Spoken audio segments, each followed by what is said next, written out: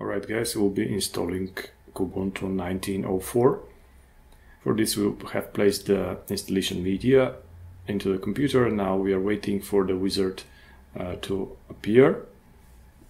We'll click on install Kubuntu. Next we have to choose our keyboard layout. We'll use the defaults. We'll click on continue. And also we would like to install third-party software for the Wi-Fi hardware to function. Again on continue. Now we are asked where we would like to place our installation.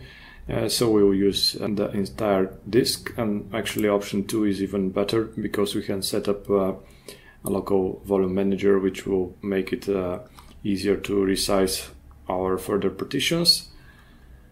And these are the changes. So we'll create a swap area, and also we'll create a root partition. We'll just click on continue. Our username, and here we're choosing our password, and we can click on continue. We're waiting for the files from the installation media to be copied.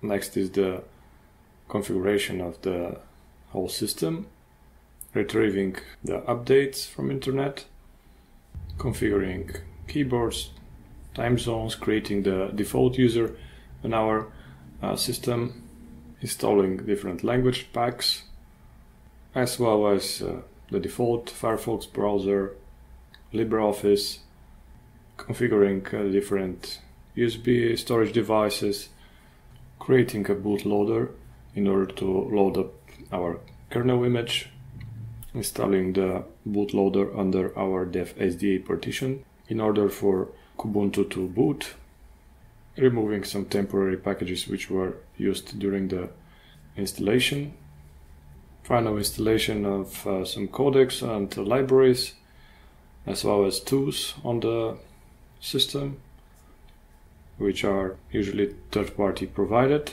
configuring the third-party libraries. And we see that the installation is complete. We need to restore the system in order to continue with the new distribution. So we restart.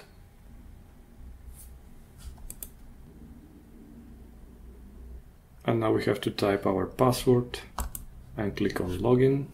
And we see that the Plasma desktop will load up soon. And we can explore the system. We can run the Firefox web browser. We can also run a console. We see that we are running the kernel version 5.0, and if we check the release, we see the release is Ubuntu Disco Dingo, but actually we are running Kubuntu because our graphical environment is KDE Plasma. If we type Plasma shell version, we see that we're using version 5.15. Alright, that's it guys. That's the way you can install and run Kubuntu 19.04. I hope you enjoyed the tutorial, and if you like the information, please subscribe to the channel.